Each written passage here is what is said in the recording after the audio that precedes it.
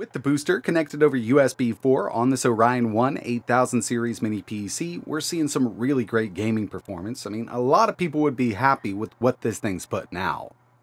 What's going on, everybody? It's etaprime back here again. Today we're going to be taking a look at the all-new Orion 1 mini PC, and right along with this, we're going to be testing it with their BOOSTR GPU Dock.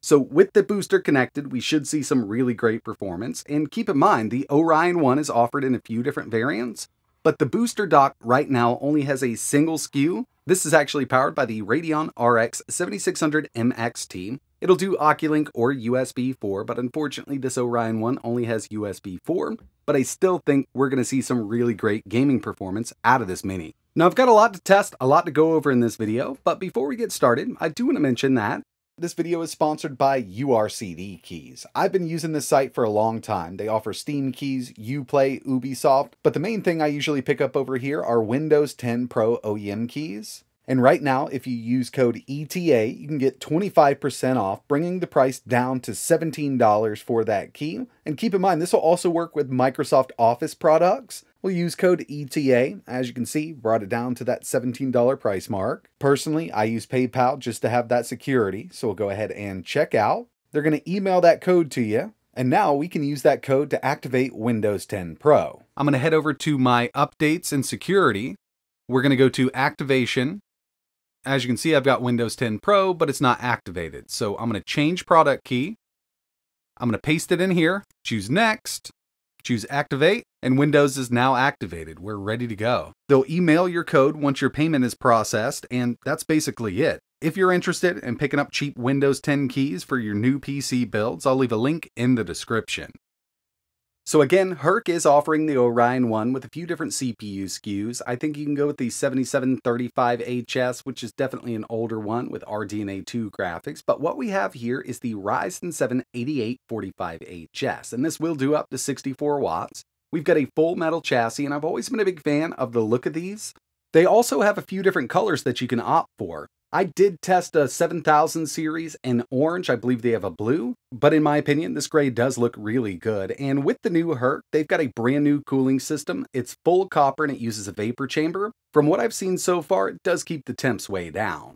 Inside of the box, along with the Orion 1 mini PC, you're going to get an HDMI cable. They also send over a bracket so we can mount this to the back of our monitor, all the hardware we need, and a 120 watt power supply. Taking a look at the I/O up front here, we've got a 3.5mm audio jack, USB 4. We've also got two full-size USB 3.2 Gen 2 ports and a full-size USB 2.0 port. Moving around back, we've got another USB 4 port running at a 40 gig protocol, full-size HDMI, full-size DisplayPort, two more USB 3.2 Gen 2 ports, and dual 2.5 gigabit Ethernet.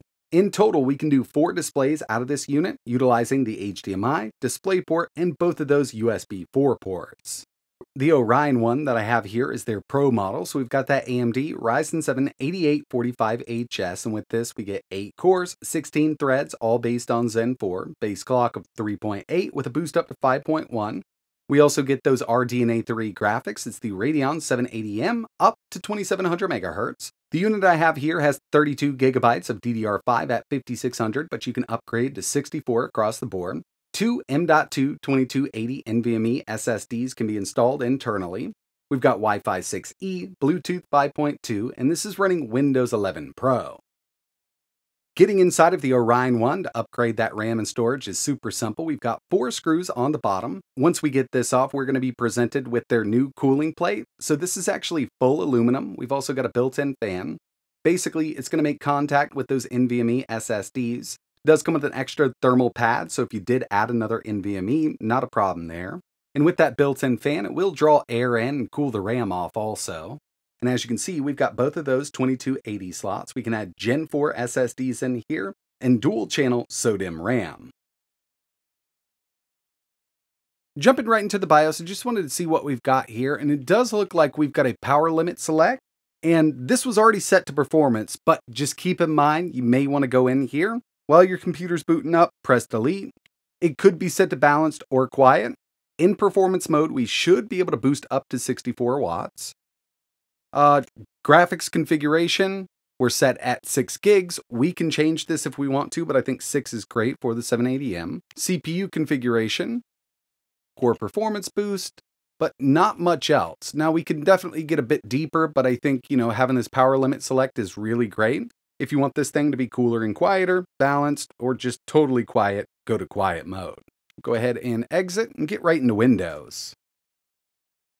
Alright, so here it is. Been up and running for a while, got a bunch of stuff installed. I've already been running some tests here, and everything's been working really well with this little mini PC. Cooling system they implemented here actually works pretty well, even up into the 60-watt TDP area. Haven't hit thermal throttle. As you can see, we've got that 8845HS, 32 gigs of 5600 RAM, and of course these 780M graphics. I personally haven't touched anything in the BIOS. We did take a look at it just to see if there was anything we could change, and yeah, there definitely is.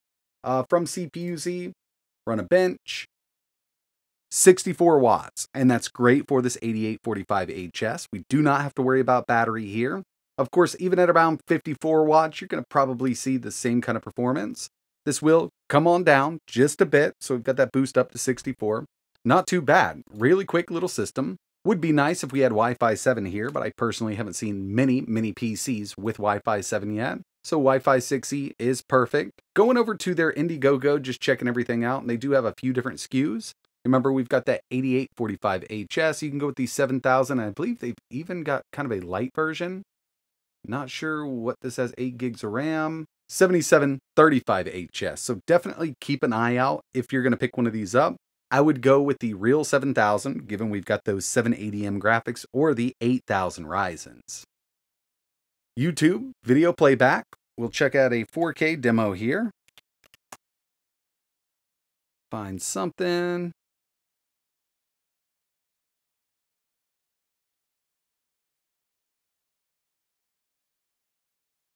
Take this up to 4K. And in my experience with these Ryzen 8000 chips, I've never really run into an issue with 4K video playbacks. We're at 4K 60 HDR, and we can do 2 streams of 4K at 60 from YouTube. I've tested 3, and one of them was dropping a few frames here and there. Now, this whole system is rated for 8K, at least that 780M is, single stream at 60, and you could do it if you've got an 8K display. The next thing I wanted to take a look at were a couple benchmarks. We're going to go with Geekbench 6, and then we'll run a GPU benchmark. But one thing I'm really interested in is seeing how this thing performs with the eGPU connected. But with Geekbench 6, looking really great here. Single core, 2623, multi, 12,730. So it's on par with those higher wattage HS 8000 series chips. And when it comes to 3D Mark Time Spy, we're right there at 3,351. So yeah, not lacking, when you compare it to other similarly spec mini PCs. But now it's time to test out some real-world gaming on that iGPU. And the first one we have here is Call of Duty Modern Warfare 3 using that built-in benchmark. Got an average of 109 FPS, and our 1% low was only 60. So we're right there, and with these settings, you could definitely play through a lot of these games really well. Next up, we've got Helldivers 2 900p. FSR is set to balance low settings. On this iGPU, we're seeing an average of around 82 FPS, which is more than enough at 900p. And if you wanted to take this up to 1080, you could see similar performance, but you'll need to take FSR to performance. Next up, we've got Fallout 4 medium settings, 1080p, doing a pretty decent job, but we do get a few dips under 60 there, especially when we've got some nukes going off. Now, I'm sure taking this down to low would really help out, but it's not too bad. On average, we were at 76 FPS. And finally, for that iGPU gaming, we've got Cyberpunk 2077, low settings, FSR is set to performance, but we are at 1080p, seeing an average of around 74 FPS. So yeah, with what we've been seeing here, looking just like most of the other 8000 series mini PCs. But with that BOOSTR eGPU, we can really up this GPU performance. Again, unfortunately, we do not have Oculink, so we will be running over USB 4, maximum of 40 gigs here. And basically all you need to do is plug it right into the back. And one thing I really love here is that we've got USB 4 on the back of this thing, so it's not sticking out of the front. And with the BOOSTR, it does support an M.2 SSD. It also adds extra HDMI, extra USB. It really expands the storage here. Plus, we get that RX 7600 MXT. And getting this thing set up is super simple. I've already got the PC running, and obviously we were running on the iGPU. I've got the booster set up, and HDMI is going to come out of one of the HDMI ports on the eGPU. All we need to do is plug in this USB 4 cable. So we'll go to the back of that, back of the PC. And again, I just love having this around back because a lot of the mini PCs we see only have it up front, and it really does kind of make it really messy. We'll power on the eGPU, and there's actually two modes. When the LED is green, it's going to be running at 100 watts. When it's orange, it's going to be running at 120. So now that we've got the booster eGPU connected, instead of using those Radeon 780M graphics, we've got the Radeon RX 7600 MXT. But remember, we're connected over USB 4, so this will only do a maximum of 40 gigs. If we had Oculink on the HERK, we could definitely see much better performance, but this will outperform the iGPU for sure. Here's firm art. Up here, we've got all the information we need to know, and as you can see, GPU power does boost up to 120 watts. We can bring this down to 100 just by pressing that button. When we get the green light, it'll go down to 100. Press it again, we're at the maximum. So yeah, we should be able to see some pretty decent performance out of this little machine now. And before we get into gameplay, I'll just give you a quick idea here. Remember, on the iGPU, checking out 3D Mark Time Spy, we scored a 3,351, but with the booster connected, we're now up to 9,957. So it's a significant jump, and of course it would be. I mean, we've got a much more powerful GPU connected now. Moving back over to some gaming, Call of Duty Modern Warfare 3, built-in benchmark, and I left the settings the exact same way we tested on the iGPU, and if you remember correctly, by the end we had an average of 109 FPS. Now we're up to 203 FPS, and our 1% low is now at 94, up from 60. Helldivers 2, high settings, no FSR, we're seeing averages of around 74. On the iGPU, we were down to 900, low with FSR set to balanced.